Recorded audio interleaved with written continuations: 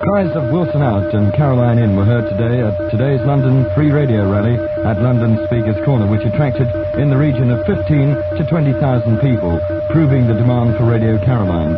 The rally was carried out in a peaceful and orderly manner, and I'll repeat the number of people who did attend, 15 to 20,000. This was Caroline Newsbeat from your Freedom Station, Radio Caroline International. The next news will be in 1 hour's time at 7 o'clock. This is Andy Archer reporting. Well, the Mark Wesley programme for fun Sunday afternoon, where everybody's gathered at Hyde Park Corner. There you heard Sally recorded by Jerry Monroe. At this moment in time, that's it for Harold. Who do you think you are kidding, Mr. Wilson? If you think free radio is down, we are the boys who will stop your little game.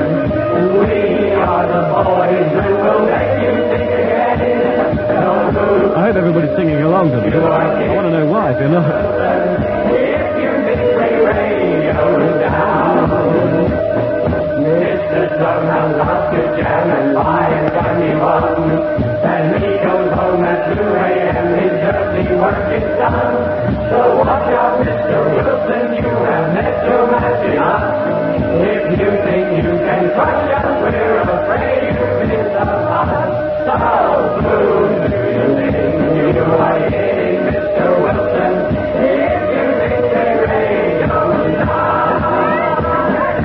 Yes, you'll have to get the words to that if you sort of go down to Hyde Park, and there'll be some people around there who I'm quite sure will be only too happy to hand you out with the leaflets and things like that. So you sort of hand them out for your friends as well, and everybody sort of gets the feeling of it. And that was called Who Do You Think You're Kidding, Mr. Wilson, in case you didn't already know, recorded by the Opposition.